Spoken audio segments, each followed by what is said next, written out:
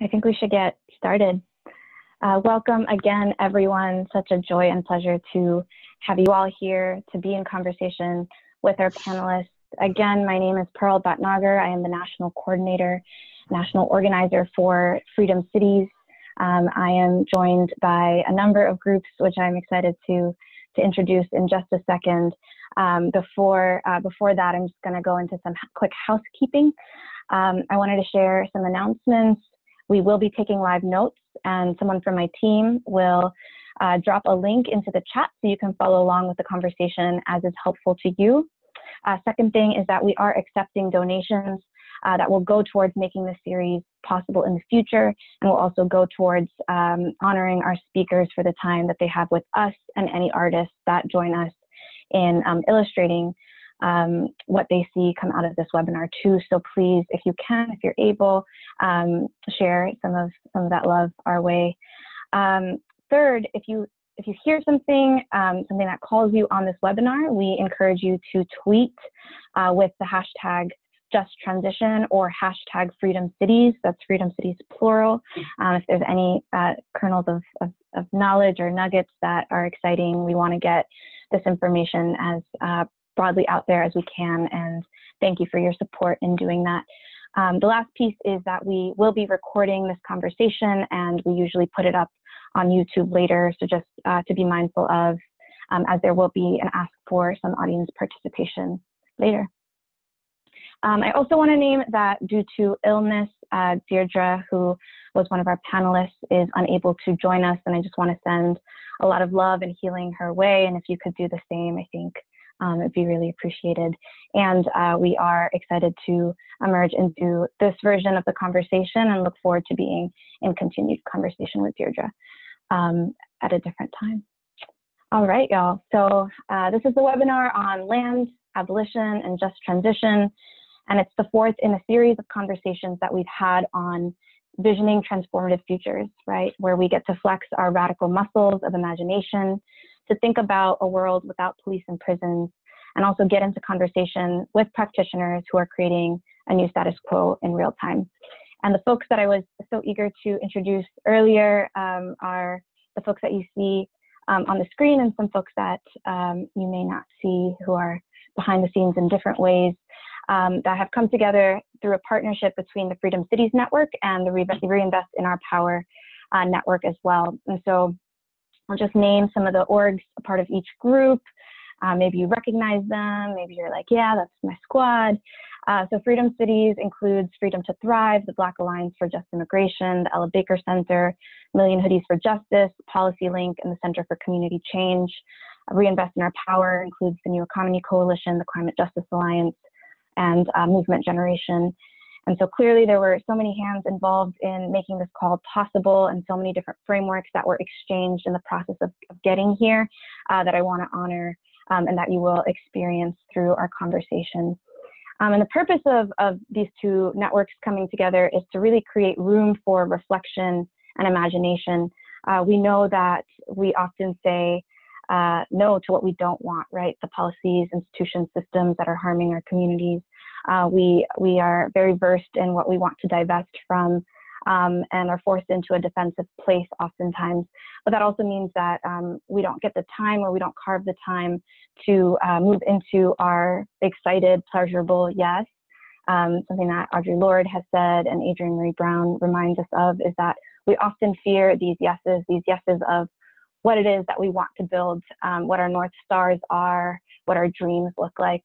And so as we take the time today to imagine big, we also want to dig into the how. So what are the strategies and tools that are available to us to build the things that we need to survive, right? What are the practical initiatives that folks are on the ground are making happen in real time, getting in right relationship with each other and with themselves to organize towards what we're calling a just transition towards ecological, economic, and social justice. And I also want to name that over the last half of this year, we've really walked on a path to get to this point of this fourth webinar. I don't think I'm the same person I was when we first had a call in January. and it's been exciting to see the growth in my colleagues, comrades, peers, and mentors as well. So I just want to recognize the work that's happened over the course of this last half of a year to get to this point. Some of you may be familiar with it, and I'll just do a quick recap for those who weren't able to make it at the time, but maybe want to tune in now. We can have our colleagues send little links to the videos in the chat if folks are interested. So for our first call, we had with Adrienne Marie Brown, we learned that organizing is like science fiction. Again, that we need to say a big yes to the world that we want to live in and cannot be afraid of imagining bigger and being science fiction authors, right, in every moment that we do our work.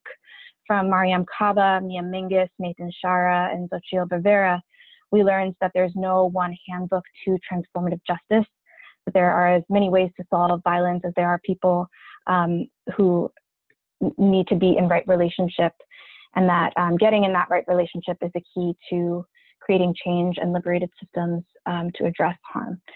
And then our last convo was with Nia Evans, Najari Smith, and Doria Robinson, where we learned that cooperative economics means flexing our muscles towards human reconnection and building a wider and more connected we. And all of those intentions, all of the ideas that were shared get us to this moment where we're bridging a conversation that brings the concept of land to this question of what does it mean to build out a world without police and prisons.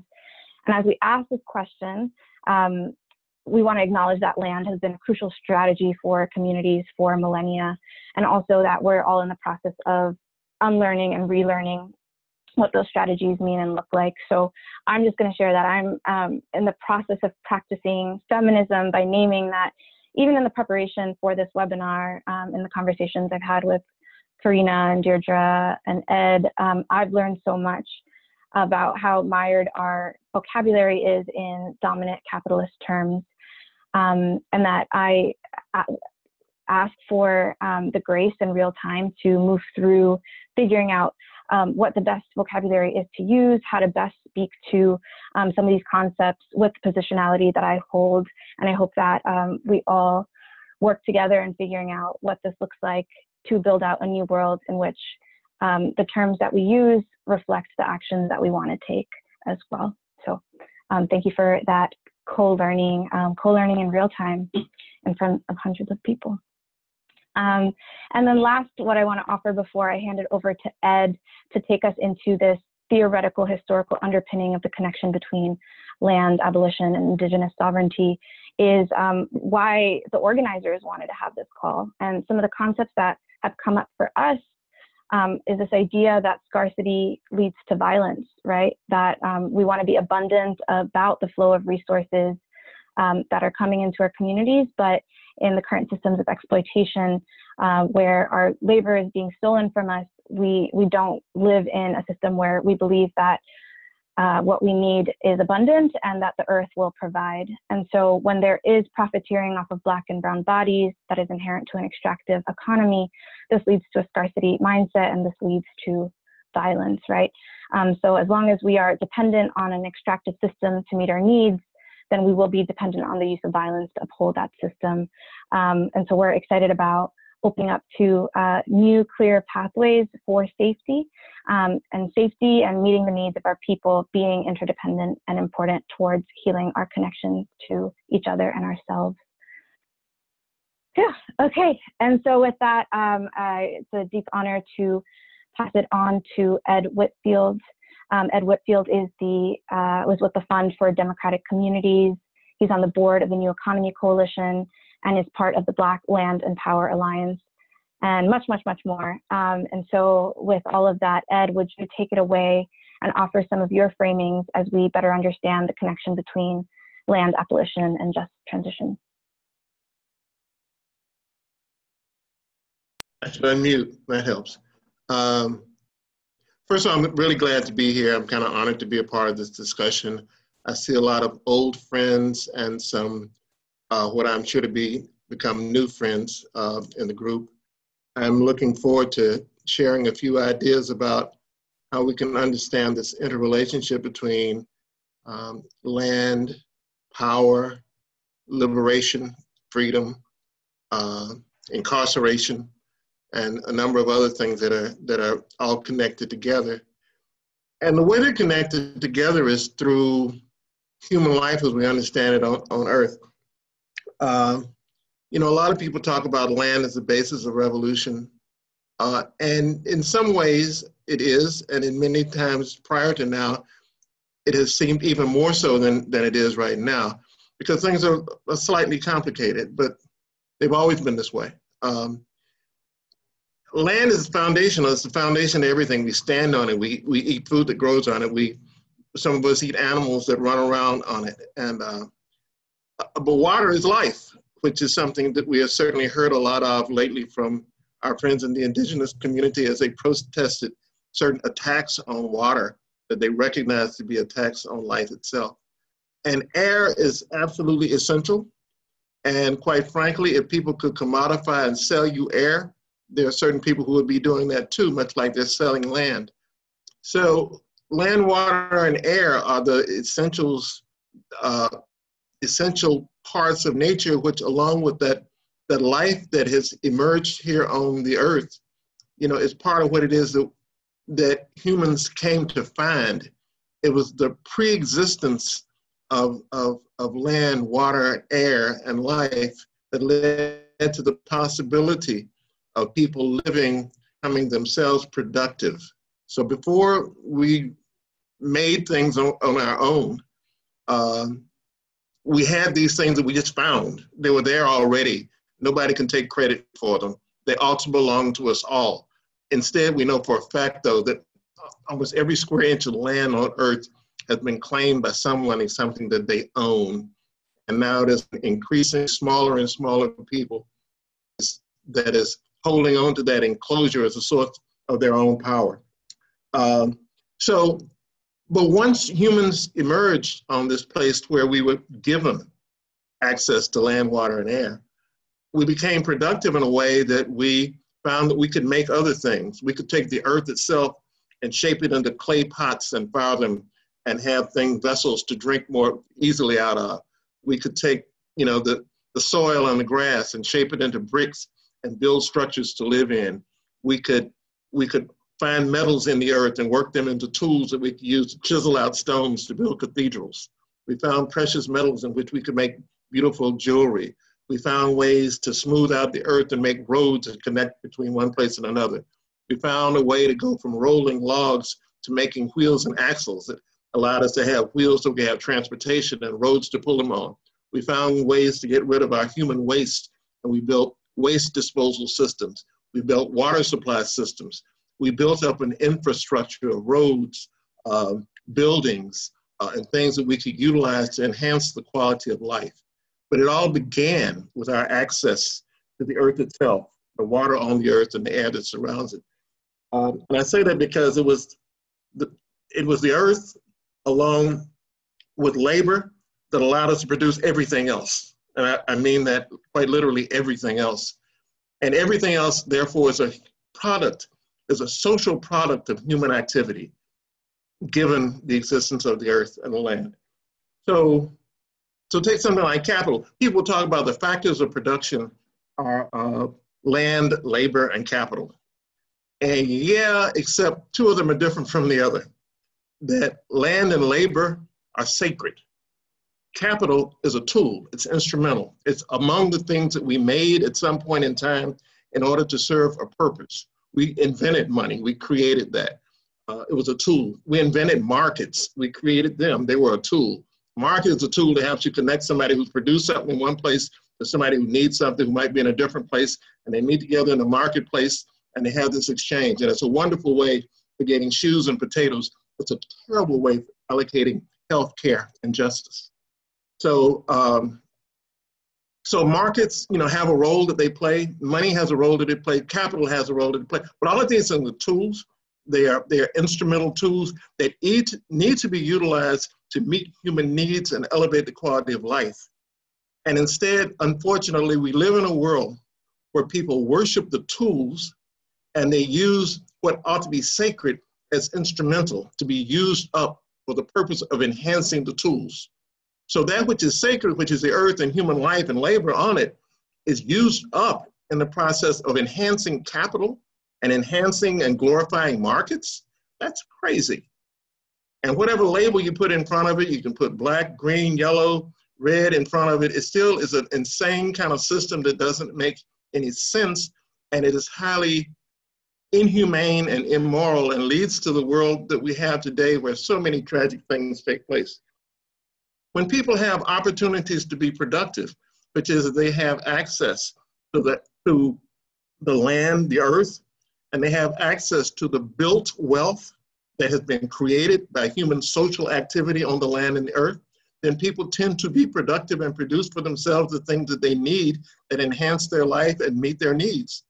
When people don't have access to opportunities to be productive, they engage in whatever activities that they might be able to engage in for survival kinds of purposes. And so for this reason, out of a failure of the society to create a humane world in which people are widely able to meet their own needs and elevate the quality of life, out of the failure of that system, we find a way to identify certain people as misfits and to squirrel them away, lock them away, out of sight, out of mind, so that they don't harm other people. And this is the prison system we had. And somebody's figured out how to make money off of that. So that this commodification of everything takes place in the kind of world we live in. Think of America. Think of the American story, the exceptional story that America tells around the world, calling itself a paragon of liberty and virtue. And it is indeed exceptionalism. And I will call it the special form of American exceptionalism, that a country that was founded in genocide, land theft, and slavery now tries to pass itself off around the world as a paragon of virtue. That is indeed exceptional. And if you want to celebrate something, celebrate that. How in the world do we get a chance to claim all this stuff? And I'm reading recently that suppose there's this investigation that's been done about the Russian collusion with the last election, that it decided that it is Russians who are stirring up racial discord in America as though the agents of capitalism and racism haven't done a fine job of stirring up racial discord for years and years and years without the help of Russians. But anyhow, that's the world we live in. These economic realities shape the conditions that give rise to the prison system, but they also shape the conditions that give rise to the freedom struggle. And so a big part of what we have to do is figure out how do we define, how do we understand, and how are we going to become free in a world so that we open up again the commons, we open up our common access to land and labor and the built wealth for all of the people, so that those people from whom the land is stolen, those communities for which absolute destruction was ordained and planned, that has just refused to go away. So just last thing I want to say, and I'm about out of time in 10 minutes. I just came back from Boley, Oklahoma, which is a town in Oklahoma that at one time was the wealthiest and most prominent Black city in the country.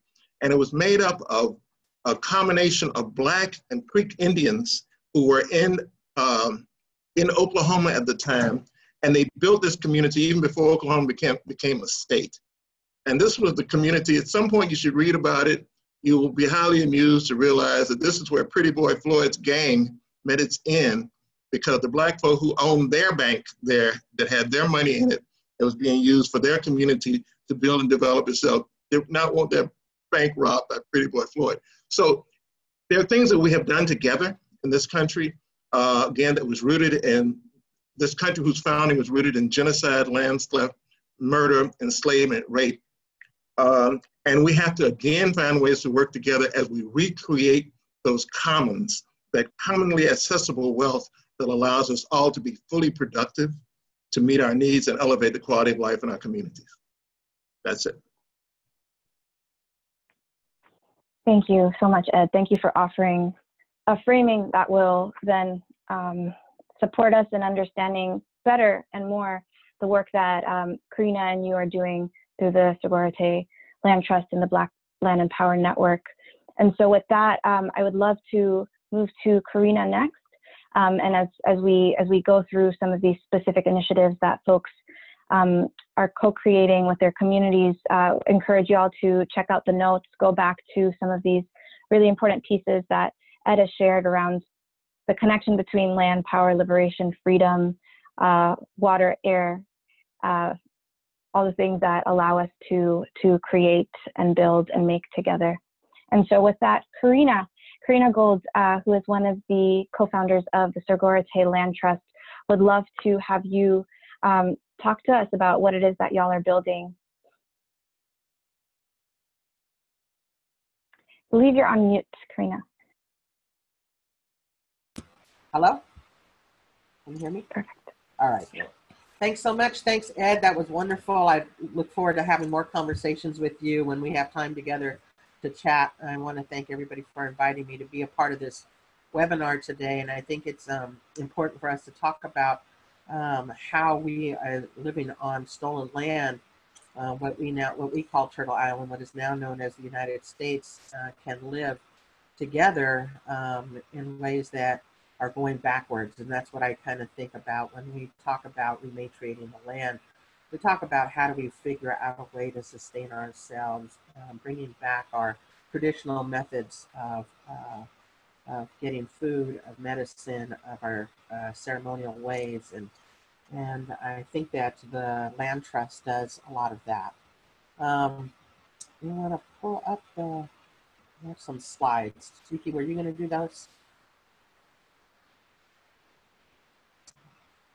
That's not my slide, but that's okay. Can you see them now? Yeah, that's not my slide. I don't know what this is. Let me fix that. That's okay. So I guess I just wanted to talk about the Sogorea Te Land Trust came out of a movement of working in the Bay Area. So this is the traditional territory of Ohlone people. Ohlone people are actually 8 different nations of people with 8 different languages and 8 different creation stories. And everybody thinks that we're the same because upon colonization, Spaniards called us Coastanoan, the people from the coast. And then didn't realize that there were so many of us that had different stories about where we came from. And so as we begin to look at this whole idea of decolonization, we are also beginning to take back our own languages and our own songs, our own ceremonies, and the way we call ourselves. And so I'm actually from the Lashon people. That's what we say in our language, and that are the East Bay Ohlone people. And we speak the Chochenyo language. And during the last 20 plus years of my life, we've been doing a lot of work around protecting and preserving the sacred sites of my ancestors. And, you know, we talk about a lot of different things that are happening in the world. But when we talk about land, we have to know that we're talking about the sacred.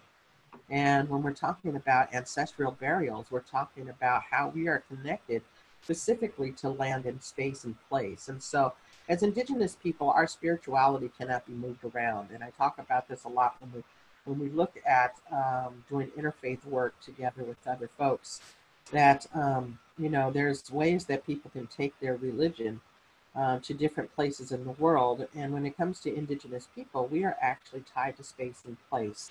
And some of the work that I've been doing recently in the Bay Area, the protection of the West Berkeley Shell Mound, and the bringing up of these different places have to do with protecting the land, but also when we talk about doing the protection of the land, it also means protecting all of those that now live in our territory as well. This is Janella LaRose, and she has been my partner in crime with Indian People Organizing for Change and now with the Sogorea Te Land Trust. And we have been working together to bring about awareness of our sacred sites in the Bay Area for the last 20 years. We did a walk in the Bay Area from 2005 to 2008 that walked the different shell mounds.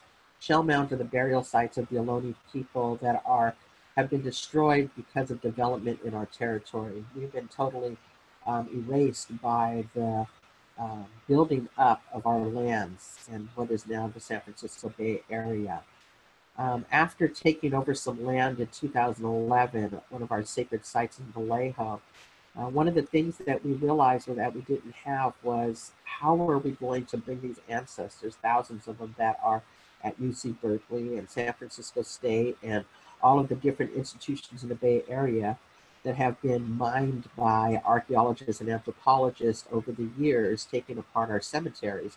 How are we going to get these ancestors back into the land? And how are we going to bring people back to the land for a healing project? We did the walks to all of these sacred sites, the 425 shell mounds in the Bay Area, starting in Vallejo, walking down to San Jose and up to San Francisco. We did that for 4 years with people from all over the world doing this work. In 2011, we helped to take over a sacred site in Vallejo called Sogorea Te. It was one of the last holding sites for my ancestors, the last strongholds before they were taken into the mission systems. And it's on the last 13 acres of open land on the Karkin Strait. And after that, that spiritual takeover of that land, we decided that we needed to, that's what we didn't have. As people from our own territory, we are not federally recognized, and so we do not have land base. So we are homeless in our own territories. Even though we have been here since the beginning of time, we don't have a land base. And what does that do to a person's psyche, a whole community's psyche, to be homeless on your own territory? And so we begin to think about how do we create this land healing by bringing people back to the land, because we realized when we brought people to Sogorea Te, when we were holding and taking care of that land in Vallejo, that people actually came to, from all walks of life, came to figure out what it was like to be human beings again, what it was like to share food and ceremony, what it was like to band together for a purpose. And I think that as human beings, we forget about that we forget what it is to connect to the land again in a spiritual way. How do we connect to each other again as human beings? How do we see each other really again? And so in a few years ago, we decided to create the Sogorea Te Land Trust to bring land back into Indigenous stewardship. And more than that, to bring land back into Indigenous women's leadership. In the Bay Area, we've created the first urban Indigenous women-led land trust in the country in order to do just that. We work with all Indigenous women, so it's not just Ohlone people, even though it's in my traditional territory. It's important that Indigenous women have come from all over the world to be in our territory. Specific Indigenous women like Janelle and her family came during relocation period when the government was forcing Native people out of their traditional homelands and into the cities with the promises of education and jobs. And most of that did not happen in lots of places. So people were sent to San Francisco and Detroit and Chicago and New York and LA with these promises in order to get Indigenous people off of their land so that the United States government could go into those lands and suck and drive resources. Janelle and I went up a year ago with a bunch of folks, and we felled down some redwood trees to create the first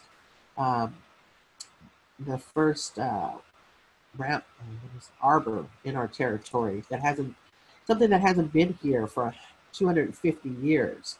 So the model that you saw in that first picture was what that was going to look like. And so a year ago, we went up to Sonoma, were able to work with people to thin out a piece of land that they had and take down the redwood trees we needed.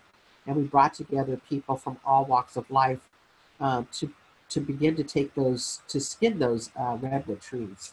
And over a process of a year, those redwood trees had been skinned and land had been cleared. The first piece of land that we received as the land trust is on 105th Avenue in Oakland. It's on the 2 acres of land that Planting Justice has as a garden. And the interesting thing about Planting Justice is that they work with folks that are formerly incarcerated and give them good paying jobs. And it's a young couple, Gavin and Hole, But they and some of the people that worked for them went to Standing Rock. And when they went to Standing Rock, and the whole idea was coming to fruition about how people needed to change their lives and how we needed to hold on to one another and to this earth and our responsibilities. They talked to the elders of that land there. When they were leaving,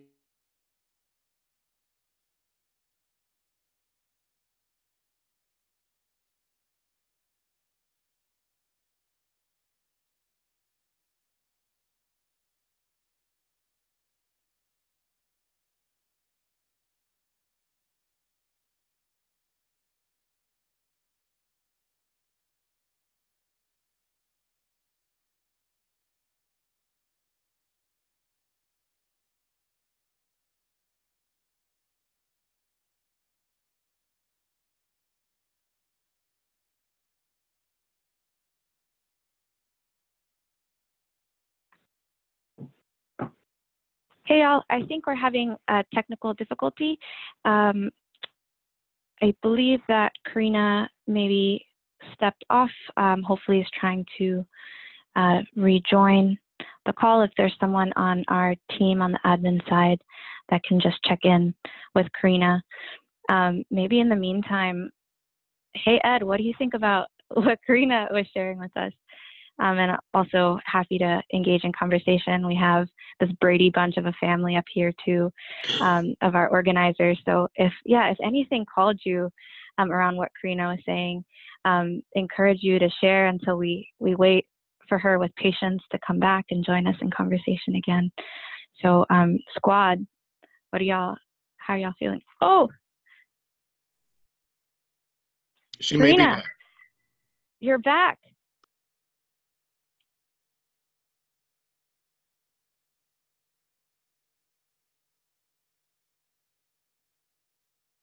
Hey, Corinna, can you hear us or see us? Okay. Cool. I'm going to ask someone from our team to take care of Corinna, and maybe the rest of us can reflect. Hello? Oh. Hello? Hey, Corinna? Yeah. Awesome. Yay. Oh my gosh. My computer totally just died and I don't know what happened. Right in the middle of me talking, so I'm on the phone. We're patient. We're here. We're waiting. We're ready. So sorry. No, these things happen and we're emergent and we're glad you're back. Oh, thank you so much. We were just going to have sorry. a whole reflection session on all that you've already shared with us, but now will be more to reflect on. Okay, so I think I was talking about the takeover of the land and why we needed to have the Sogorea Te Land Trust. And the logs, that's right. So we were taking down the logs. So a year ago, we went up and we worked and took down 48 of these relatives. And they're called our relatives because they are our tree people. They have been here on this earth longer than us, have seen more than we have a whole system of communication through their roots, are able to tell each other about danger and are able to lift up other plant life. And so I think that one of the things that we don't think about is that that all of this life around us, that we are just a part of it. We are a very small part of it. And indigenous teachings, it tells us that human beings are, we're the pitiful ones. And the reason that we're pitiful is that we need everything on this earth that she has to give us: the water, the air, the land, the trees, the medicines, the foods, the animals. Nothing on this earth needs us in order to survive. And so I think when we begin to have that framework in our mind, we're able to see where our place is in this earth. That we, as indigenous people, have to also get in alignment with that again as well. When Halle and I think that's what I was talking about, Halle and Gavin from Planting Justice went to Standing Rock and told the elders or told them that they should go home and work with the indigenous peoples on whose lands they were on. They took that to heart, and because they had this 2 acres of land that they were purchasing on 105th Avenue, and they were working with a good friend of ours, Diane Williams, they asked her if she could contact us, and she set up a meeting. And it took us a little while to go over there because we were suspicious, and so we didn't know what they wanted to talk to us about. And so when we sat down with them, and they said this is what they had learned, and they would like to offer us the 1/4 acre of land that they were not using to bring it back to Indigenous stewardship. My mind was blown. Because this piece of land is about a 1/2 mile from my house, but it is also probably the one of the original village sites of the Lashon people along San Leandro Creek, what is our Lashon Creek. And so we have been working with people from all walks of life there to help us to tend to the land and to get these logs ready for to be put up in a ceremonial place, as a ceremonial place again. Isn't there a next picture?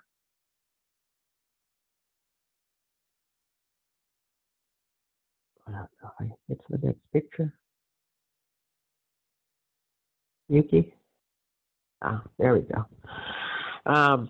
So these are the logs that were taken down. We had work days, and we had people from all walks of life helping us to take the skins off. We thought that we knew something as human beings. We thought we were going to pull down these logs, and then within a month we'd have it set up, and these logs actually kicked our butts and taught us a lot of lessons about patience and about when they wanted to go up, and how it was that we were going to work with them to ensure that we had a good place. And since that time, we've met, hundreds of beautiful people from all walks of life that have come and helped us to do this kind of work. You could go on to the next slide. I think I'm probably running out of time here anyway. So the Sogorea Te Land Trust, about right where you see that, where those people are circled up there, this is the Lashon Creek. That is where our arbor is. And actually, at the beginning of this month, we put up the arbor, and it's almost complete. So in 250 years, we have not had that in our territory. And so for us as Ohlone people, that means everything. It means the beginning of a healing of the lands and of the people and of the spiritual places that we're supposed to be. And I think it's important because we work on this land. We work on a piece of land in West Oakland that we've renamed for Mai, and the African American community that live there and have made that their home. We work in Albany. We have a great connection with the Young Black Farmers Association that come and work our land as well as their own in Giltrap.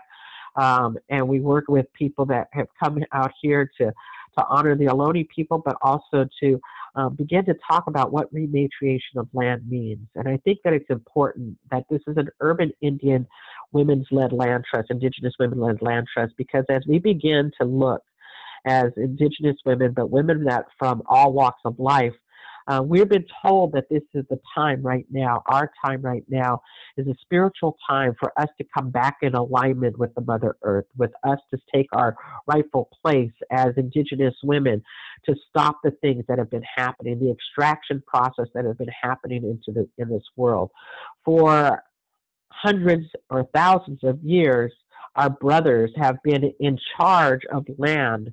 And we understand that what they have done to land by cutting them into pieces, by selling them off, by extracting stuff out of them, they too have done to our women's bodies.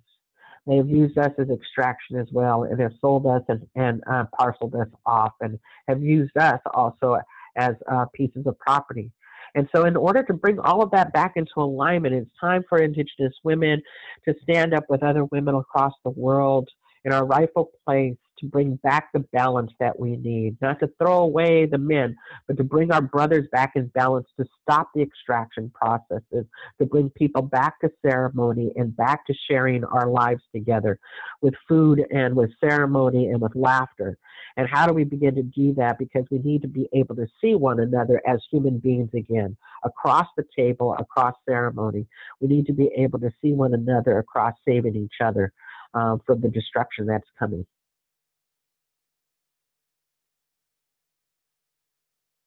Thank you. Thank you so much, Corinna. And thank you for reminding us of how our connection to the land also allows us to connect back to spirit, connect back to each other, and connect back to ourselves. in the process. And I want to uplift your bringing in our ancestors into conversations that we're having about land and the sanctity of it, and how do we continue to do so throughout the rest of this conversation and the work that will move forward. So I appreciate you and what you've shared. And just to name what will happen for the rest of this webinar, we just heard from Corinna Gould on what's happening with the Sogorea Te Land Trust. And next, we're going to ask Ed to focus in on the Black Land and Power Network as another example of an initiative of folks coming together in community to build power through land sovereignty. So we'll check in with Ed, and then afterward we'll have Ed and Corinna in conversation with one another, so we can have some back and forth, some thoughts going that way in collaboration with them, and then we'll do a short visioning exercise after that. So Ed, will you take it away and share a little bit about the Black Land and Power Alliance? Yes, I will. Following the end of the war attempting to preserve Southern slavery, I decided to rename it. Everybody else wants to call it something, but that's what it was. Following the end of that war, there was a meeting that was held in Savannah, Georgia by William Tecumseh Sherman, who was in charge of the U.S. military, had just gotten through with his march to the sea, and 20 Black ministers from the area, some of whom had just been freed by the Union Army as it passed through, others who had purchased their freedom sometime before. And this meeting was, I think, January 15th, 1865 in Savannah. And he asked them, like, what do you all understand the nature of enslavement to have been, and what do you understand the nature of the freedom that is to be given by the Emancipation Proclamation? And their response was that we understand enslavement to be when one person takes through coercion the product of the labor of some other people. And what freedom would be is if we had a way to retain the product of our own labor, the surplus product from our own labor.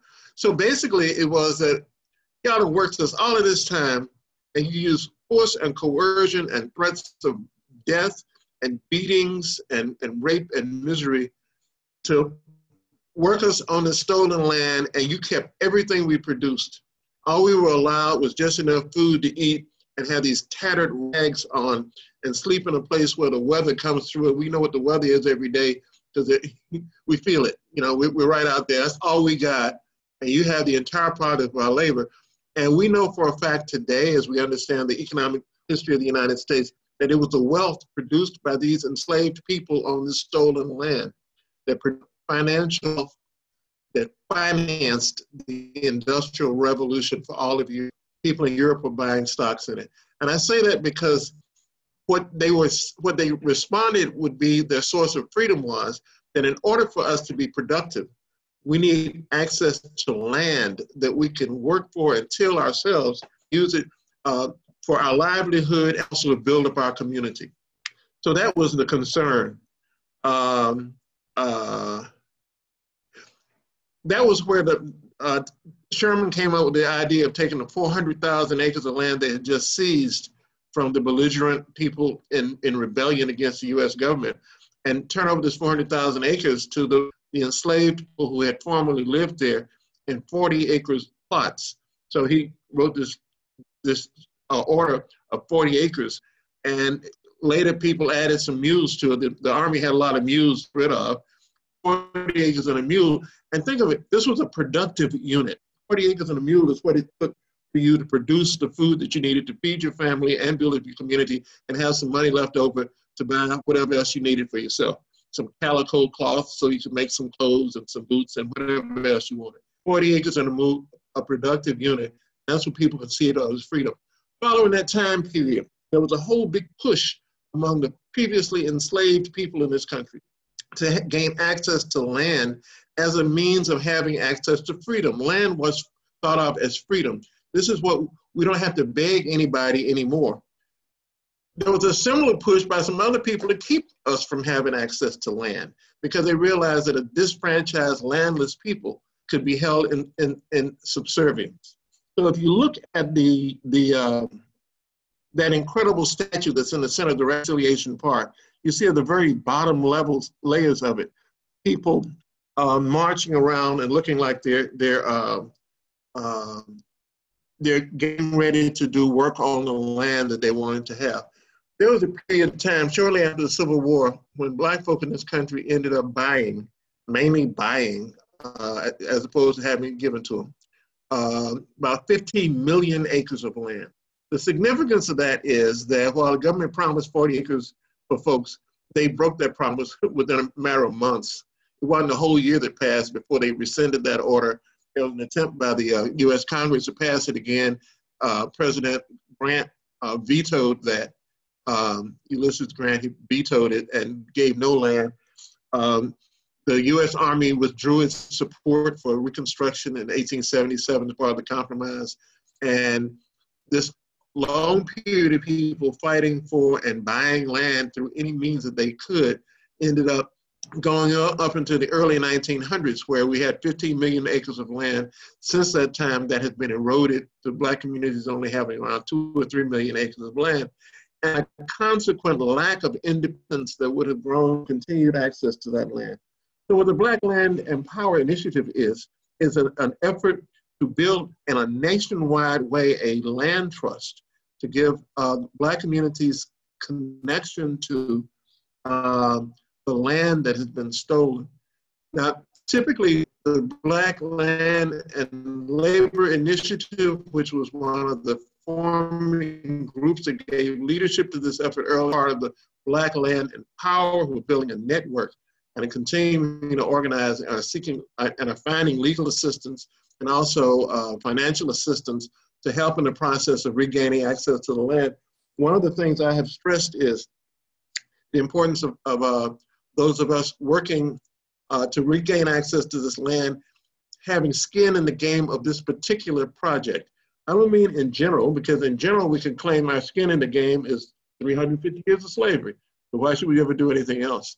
I just want to make it very, very clear that the people we're seeking financial resources from are not going to be the owners of this project. They're going to be the people assisting in this project. Because just like Black folk who bought their freedom, one of the leading ministers in this group of 20 Black preachers in Savannah, Georgia in 1865 had just purchased his freedom for $1,000. Now, I don't know if you have any idea how challenging it was for him to get together $1,000 in 1865 to buy his freedom. My assumption is that 1865, $1,000 was a whole lot of money. And a lot of us think we can't get together $1,000 right now. But he did then in order, because that's what freedom was worth to him. And in a similar kind of way, some of the most significant organizations that have ever been built in the Black community in this country were mutual aid organizations that came from a whole lot of people putting in a little bit each and going. That's what this slide is showing now. No, go back to that little slide. I like this slide too. That's part of the devastation that took place in Tulsa, Oklahoma. That smoke in the background is the burning to the ground of a very industrious Black community.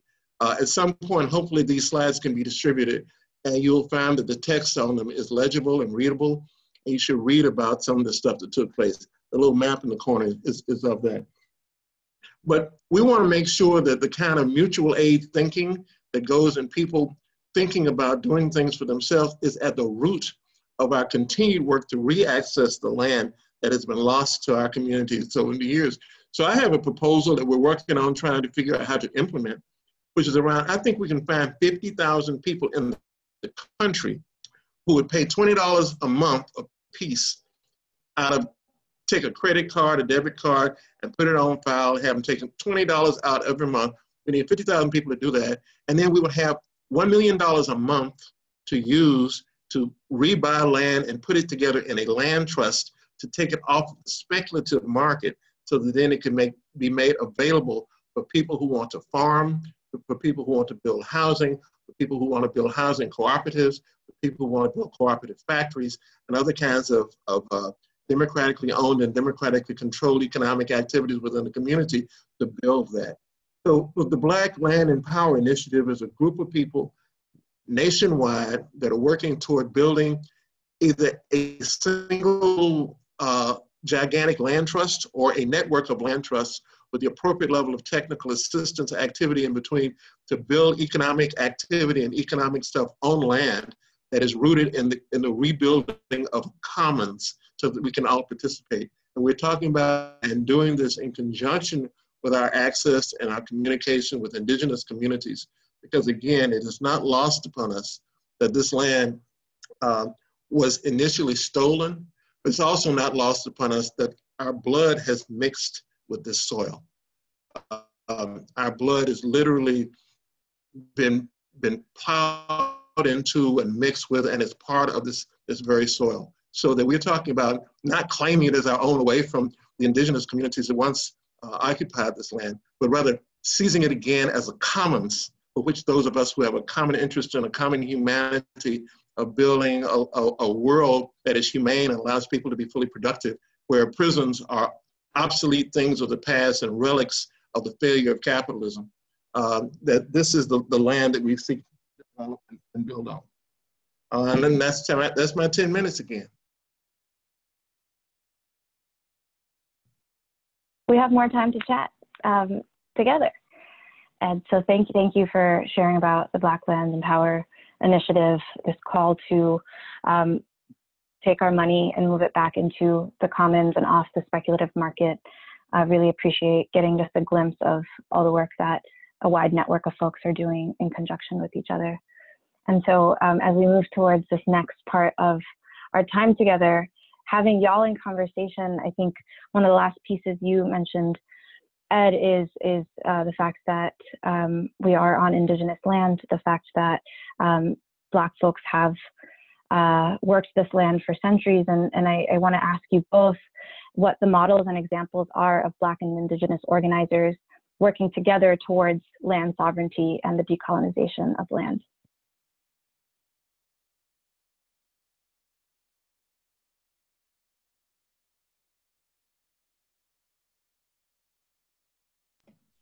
Did I miss, did we ask that as a direct question to me?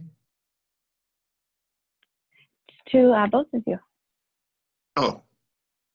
Well, one thing I want to start out by saying that, I had a discussion with a woman who is an indigenous woman in Tulsa, Oklahoma, who reminded me of the fact that a lot of the early Black land ownership that's counted in those figures of the 15 million acres that later became 2 or 3 million, grew out of land claims because of a relationship between Blacks and indigenous people at the time, because there were many indigenous land claims, particularly in the Oklahoma Territory and other places.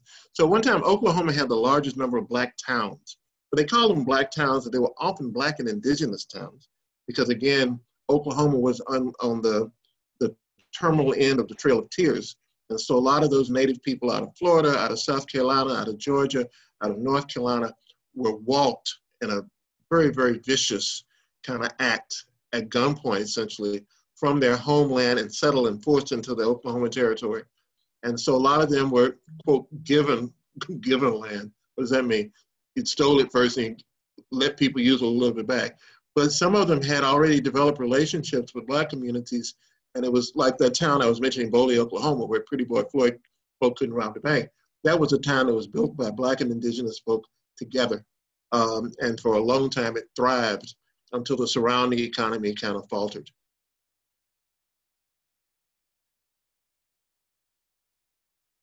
Yeah, I really appreciate those historical examples and the ways that we can draw on them for the work that we continue to move forward.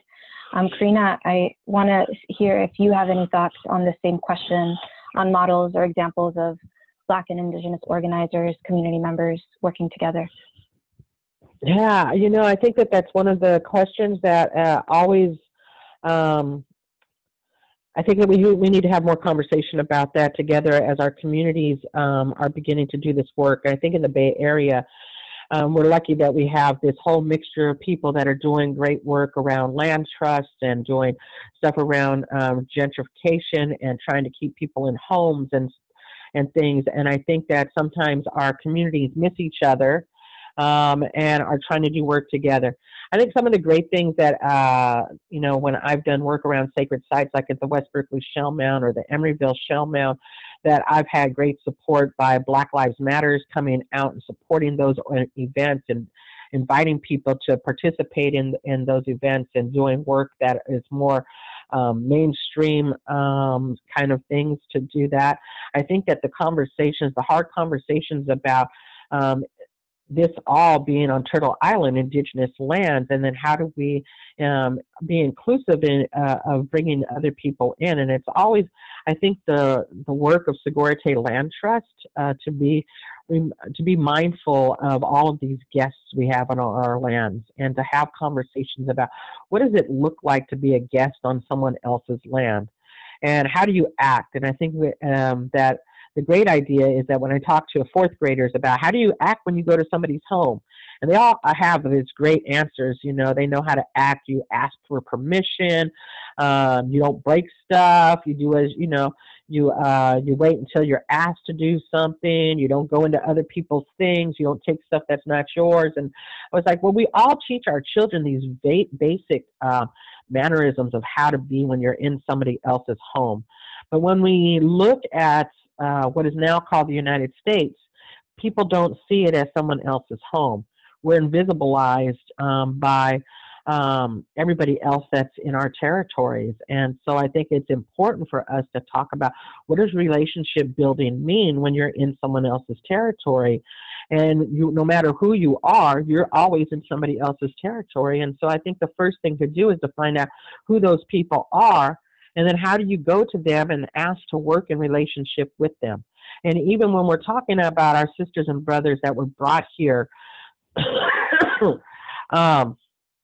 forcefully, that those relationships still have to be built out with us, within our organizations, within our communities, to have those conversations. And how do we build community together?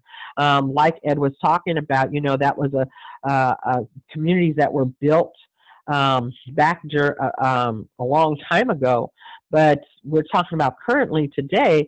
Do we have those same kind of communities coming together and doing this important work?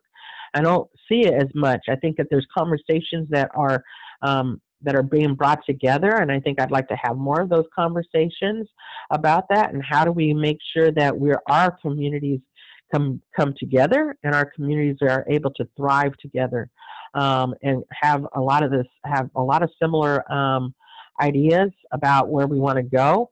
I just think that the conversations aren't happening as much as they should.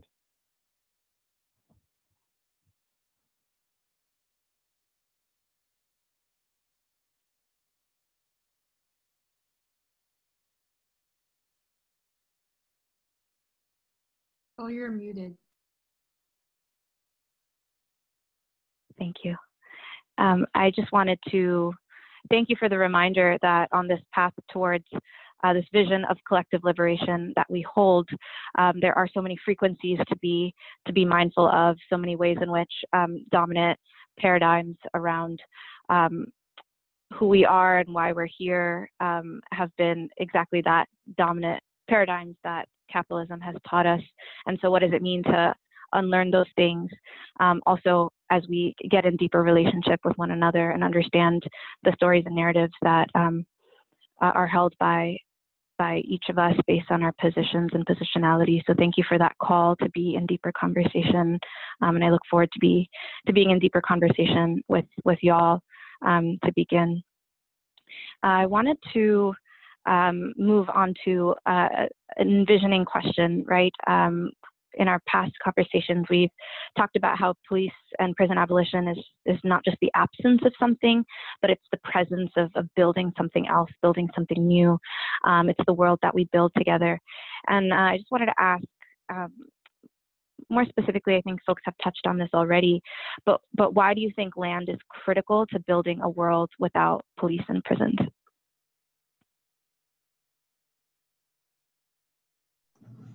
If we were to accept the existing paradigm of land tenure, ownership, and closure, then we would be forever accepting a small group of people controlling access to the very means of life. And at the point when somebody controls their access to the means of other people living, it is an extreme form of what it is that those 20 ministers were saying to the general, that if you can, by coercion, control my ability to take care of myself, my family, my community, the things I care about, then you're controlling me and I'm not free at all. So when one person takes control of the product of the labor of other people, then that's what it is.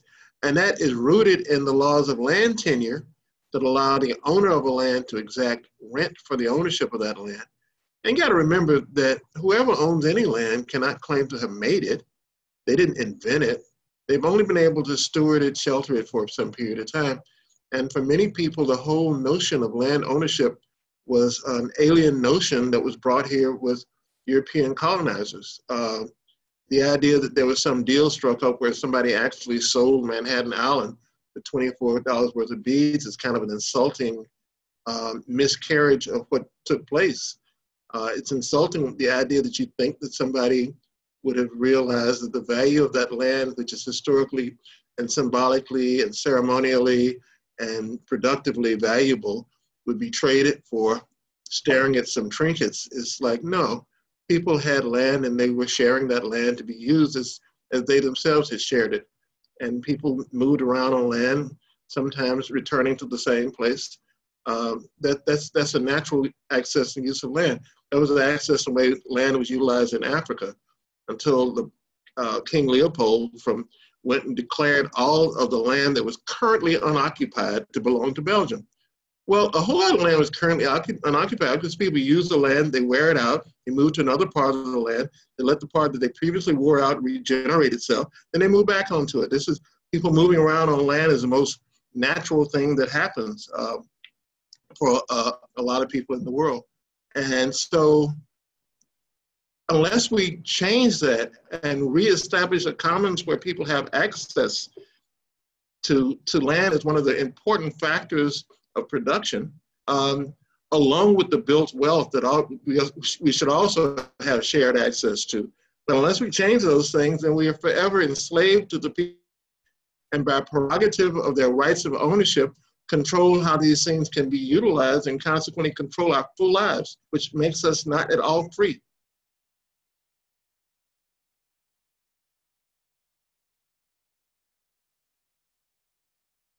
Yeah, thank you.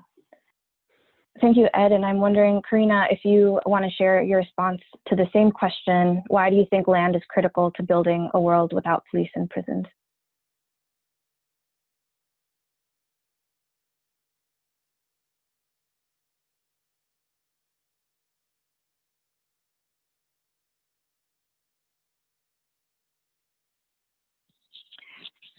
Corinna, you are on mute if you're trying to answer.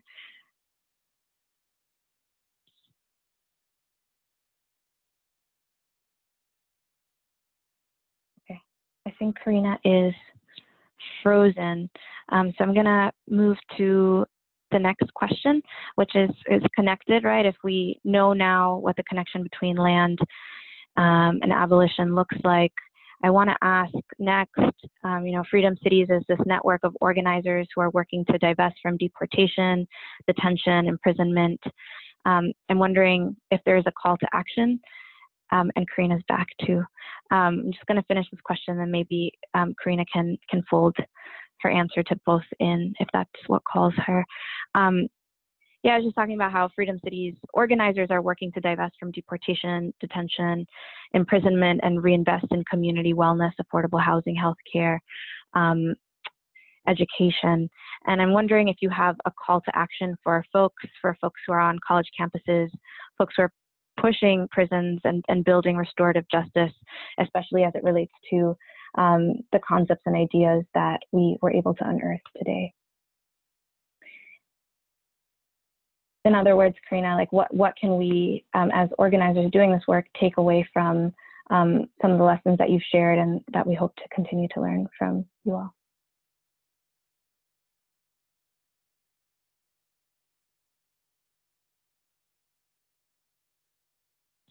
Corinna, you're on mute.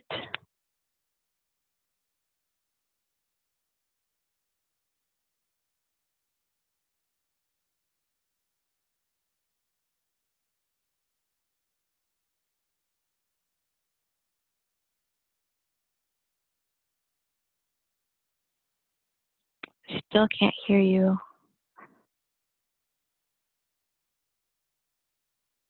Is it just me? Can others hear Corinna? No.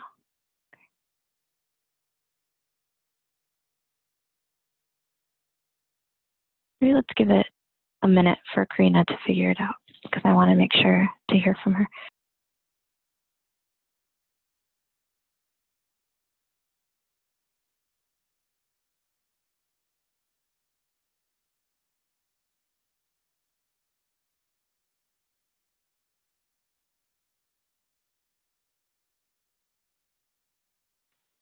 Corinna, maybe you want to try without the headphones?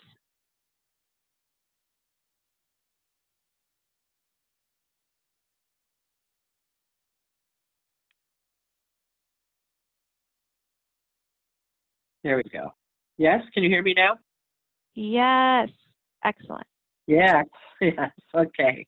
Too many things going on here. I think what I wanted to do is I wanted to add on to what Ed was saying about private land ownership. And if we look around our urban places right now, in the city of Oakland, we have like 9,000 people that are living on the streets because they have no access to land. They have no way of taking care of themselves without it, because there's this private land ownership. And folks are being pushed out of any affordable places to live. When we look at how communities have lived in the past, not that long ago, there was never anything in our territory that was called homelessness. Everyone had a home, a place to live, a place to sustain themselves, enough food here. There was no such thing as hunger. And we're only talking about in the Bay Area 200 years ago, that there was access to everyone having a roof over their head and food in their bellies. And so when we look at this Western ideology, are we really looking at progress? Are we looking at maybe having to take ourselves backwards, right? Maybe what I talk about a lot is having to go, in order for us to go forward, we have to go back. We have to think about what our indigenous people did before in order for those things to work, without prisons, with enough food, and with enough housing. And that we maybe need to think about actually getting smaller rather than to get larger, right? And so breaking up our huge cities into smaller townships so that people have enough and everything that they need within walking or biking distance. That means doctors and education and food and housing is all within smaller areas that we could use, and that perhaps we create this system where there's barter and trade again, so that we take out this whole ideology of money, right? And this trade system where we're able to sustain ourselves in a good way. I mean, I think that we're looking at places like when Cuba was first coming together, that even the doctors went out into the fields and helped when it was time for them to do harvesting, right? That everybody has this equal setting of what they're supposed to do in order to make the community work. And today we don't have that. Today we have, for whatever reason, we are all human beings in the same kind of, on this planet, but we find that we're able to turn a blind eye to people that are living on the streets or along railroad tracks or whatever, however they're trying to maintain themselves in cars, and not think about what our responsibility is to these human brothers and sisters that we have. And in order for us to make a change, I guess my call of action was to begin to think outside of the land. Why do we have to live within these restrictive laws that say that we can't build something for these folks to live in, our brothers and sisters? Who says that it's not our responsibility to feed one another? When did it become such a place that we are so individualistic that we don't think of community anymore? And if we're going to try to begin to think about building in communities again, we need to start thinking about these folks that are out there living this life right now, and how do we begin to be inclusive of folks that need something immediately.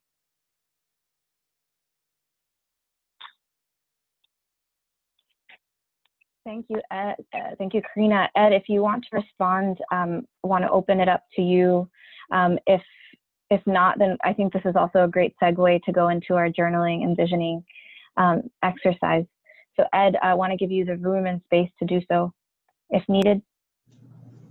I was just going to say briefly that some of us are working nationally to put together a financial cooperative in addition to the work that folks are doing around land to build a commons out of the built wealth that is accumulated and stored in the form of money. And this financial cooperative, it's called Seed Commons, a community wealth cooperative. And the Southern Reparations Loan Fund is a part of that. I'm the chair of the board of the Southern Reparations Loan Fund, but there are similar groups in Buffalo, New York, Detroit, Richmond, California, Cincinnati, Minneapolis, Minnesota, Lexington, Kentucky, Charleston, et cetera, several places. And really, really incredible indigenous immigrant community in Asheville, North Carolina. So we're trying to build that as a means of, again, opening up opportunities for people to be fully productive, which in the final analysis also opens up, including opportunities people who have been previously incarcerated. The prison system is so foul that not only are people who come afoul of it by virtue of the fact that they've had a lack of opportunity in their life, or worse yet, were enjoying some recreational drugs and weren't bothering anybody and just got caught up in that. But when they come out, then they're forbidden for ever having any reasonable employment. And so we're doing a lot of work with what we call returning citizens and trying to make sure that they are included actively. And again, as we move to abolish prison and figure out what it is we will have to build to replace it in terms of continuing to stand for community justice. But we know that it's not warehousing people in gigantic fields behind barbed wire and forcing them to work. So that has to be abolished. And we're looking forward to doing that. And one of the ways of doing it is to build this network of financial institutions that are, again, around creating a financial commons to be available to people in the course of becoming fully productive on the land that should be available through a land commons and land trusts and such. Thank you. And for folks who want to learn more about land trusts and worker co-ops and the infrastructure that's being built, you can hear from some of the folks that are also part of that deep work from Boston Ujima Project and Cooperation Richmond, who joined us for the last webinar.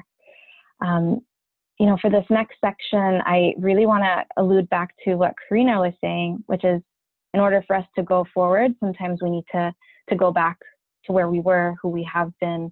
And so as we move into this next 3 minutes of just taking the time that we often don't get to take to stop and dream up the world that we want to live in, the question that I want to ask to all of you as we move forward in this exercise together is this one. If our people had sovereign land, or we're recreating the commons, how does that recreate conditions for safety without violence? What does safety look like in this scenario? How are people's needs getting met? What does abundance look like? How do we think about a lack of scarcity, right? So that we all get what we need and take care of each other. What are you doing in this world? What are you feeling? What are you tasting? And I also want to ask my team to pull up some art that folks have created in response to our past webinars around this idea of safety, healing, having exactly what we need, as a bit of an inspiration as y'all are thinking about this question that Michelle can drop into the chat as you reflect and we reflect together. So here's just some of the art. And as we're thinking, we would love to hear from folks in the audience. If there's something that comes up for you around what this world feels like, looks like, tastes like when land is sovereign, we're reconnected to the commons, what does safety mean and look like? If you could just raise your hand, which is a feature in the Zoom chat, we would really appreciate it and would love to get some thoughts from you all. As Yuki scrolls and we get to see this amazing art created by folks who, had joined previous calls and were encapsulating some of the themes.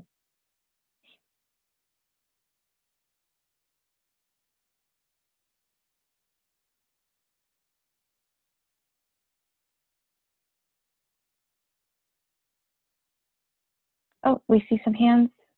Great. Can Chloe and Yuki, can you make it so that we can listen to some of these folks?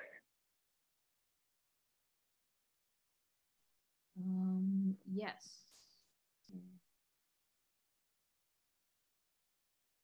Kamal Patel. Yes, can you hear me? Yes. Great. Just on the, well, thank you first. Glad to be part of this and learn more about Freedom Cities and Just Transition. One thing that I'm running up into my work around Just Transition is one, the need for the understanding of materials flows.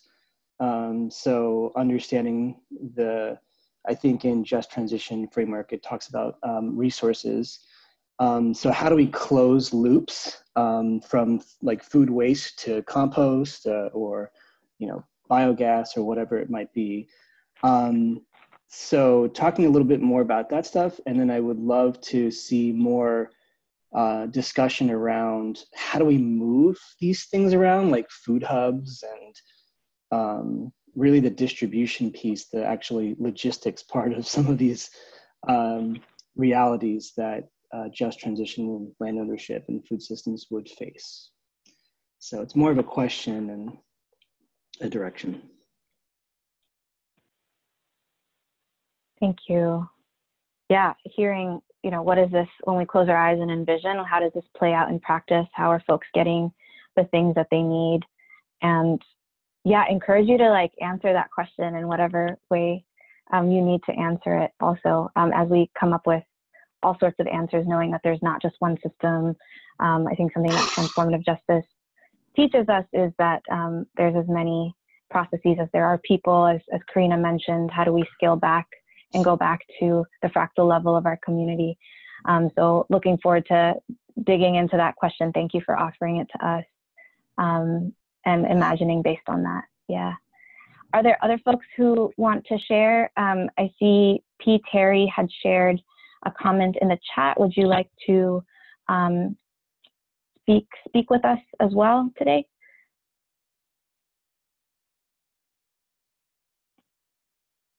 Hi, my name's Terry, and I guess you can't see me, but I'm a white activist. Did a lot of my learning in Portland through Right to Survive, and that's my connection to this group here. And I learned a lot when I went to Standing Rock. And it's like anybody can step up and do the security, and it's a part about really welcoming people and giving and extending trust, and then people perform, especially young people. That's it. Thank you. What I'm hearing is giving everyone an entry point to be able to participate in the systems of safety and security that we're creating together. Appreciate that. I see other hands. Maria, Patty, Cheyenne. I apologize if I'm not pronouncing y'all's names correctly. Chloe, do you want to pick on some of these folks? Yeah, I'll just go in the order they're appearing for me. Maria, if you would like.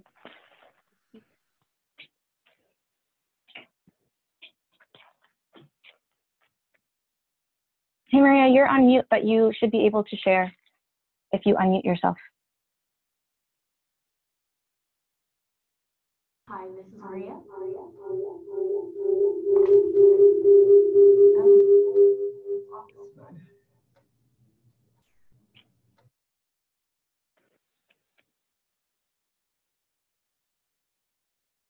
Maybe we'll come back to Maria.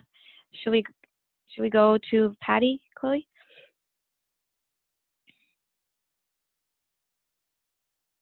Hey, Patty, you're on mute.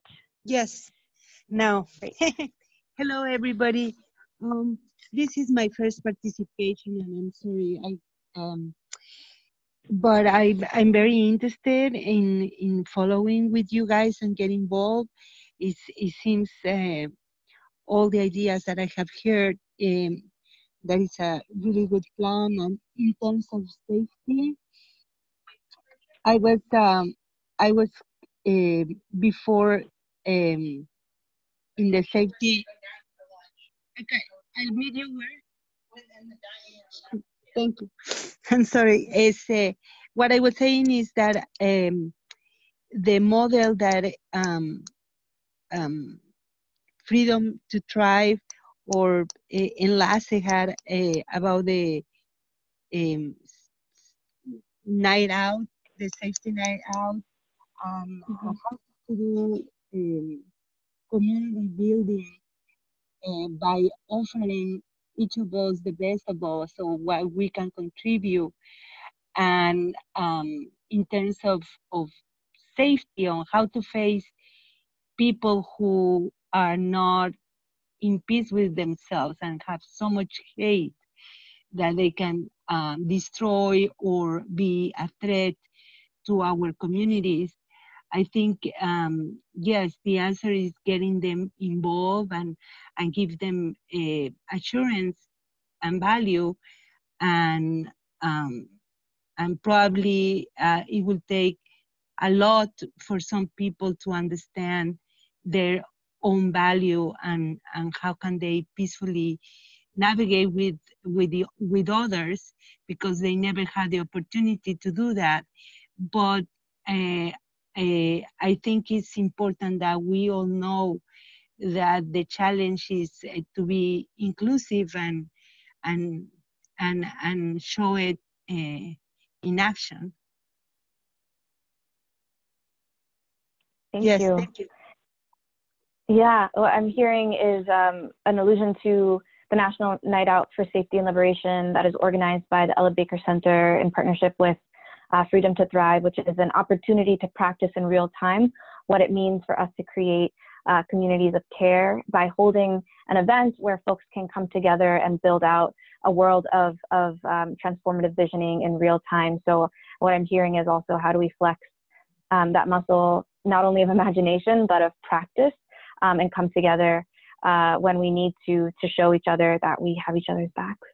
So appreciate that comment. I think we might need to, unfortunately, pause. Would love to hear more folks' thoughts, and want to be respectful of time. So in our last 2 minutes together, I would love to ask the panelists if they have any closing thoughts, any themes that they found to connect this conversation that they want to part ways with, that we can keep thinking about even after this call. So maybe like a sentence or two from each of you, and then we will part ways. Corinna?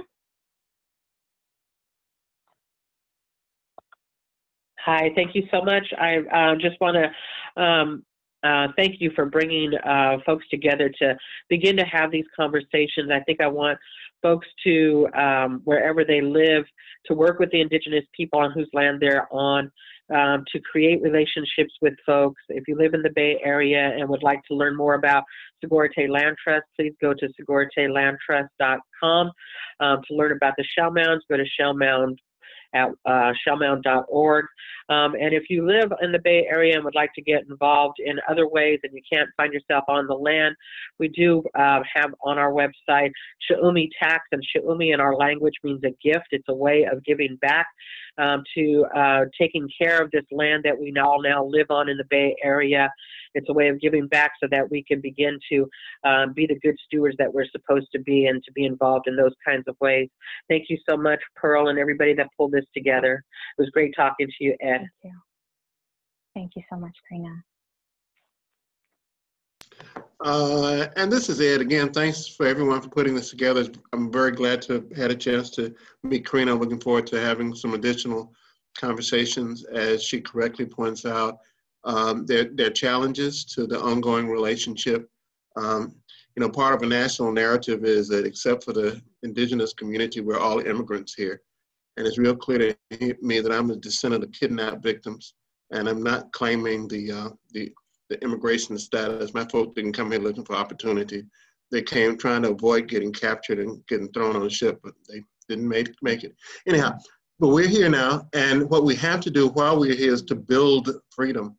And it's convincing, I'm convinced that we won't just find it. It's not gonna fall on us, it's not hiding behind a tree. We're gonna have to make it. We're gonna have to use our imaginations, our creativity, our energy to build freedom on this land along with others. that no small group of people will do it by themselves. There have been any number of times when courageous people have tried and not been able to succeed. And we look to our success as growing out of a deepening relationship with other people who also have a need to fight against common enemies and build freedom. And that enemy, I think, is the capitalist and racist system that we live under that has engaged in this genocide, the enslavement, the theft, the kidnapping, the murder, and has built this country out of it, and is often in denial about what its real nature is, because there's some people who are highly privileged here. Many of the rest of us are continuing to toil and yet to able to create the freedom that we so much deserve. And my organizing work is to help people understand how and to engage in the practices of building freedom. Thank you both. Thank you all for supporting me in expanding my horizon of what freedom can even mean. I've learned so much just in the process of getting to this point of having this conversation, and so look forward to all of the hundreds of people who are on this call shifting their mindsets and creating change in the way that we do our work together in conversation and collaboration towards building freedom. So thank you all so much. A deep, deep, deep honor to be on this call with you. Thanks, Pearl. Thanks, everybody. Thank you. Thank you to the folks taking notes, to the folks doing tech, for all the folks who have put in work to make this happen. Appreciate all of you. I love you all. Goodbye. Love you, Ed. Thank you, Ed. Bye-bye. Thank you, Corinna.